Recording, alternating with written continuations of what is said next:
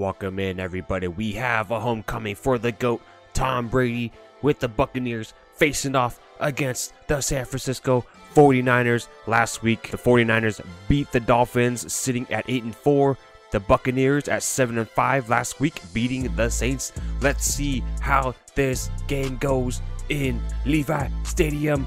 Bang, bang, Niner gang, let's go. About halfway into the first quarter, Tom Brady gets a snap, drops back, and hits up Mike Evans for a touchdown. Bucks up 7-0. Buccaneers get the ball back in Niners territory. The GOAT throws it, yeets it, and it gets picked off by Jason Verrett. Takes it to about the 35-yard line. Then the Bucks get it back into red zone territory. The GOAT drops back, looks, and hits up Mike Evans for a second touchdown. Buccaneers up 14-0. Then Robbie Gould hits about a 22-yarder. Niners still down 3-14. Then the GOAT once again drops back, rolls, and he gets picked off by Fred Warner. Then the Niners get the ball into Bucks territory.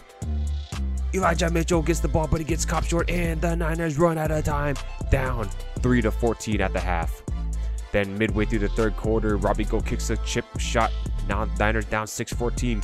Then the GOAT takes the ball downfield into the red zone, drops, looks, and hits up Chris Godwin up the middle. 21-6 Buccaneers. Then Jimmy G gets the ball, yeets it, and it gets picked off by Devin White. Then the Buccaneers set it for about a just less than a 40-yard field goal, up 24-6, and that'll do it. Disappointing loss for the 49ers, losing to the GOAT and the Buccaneers 24-6.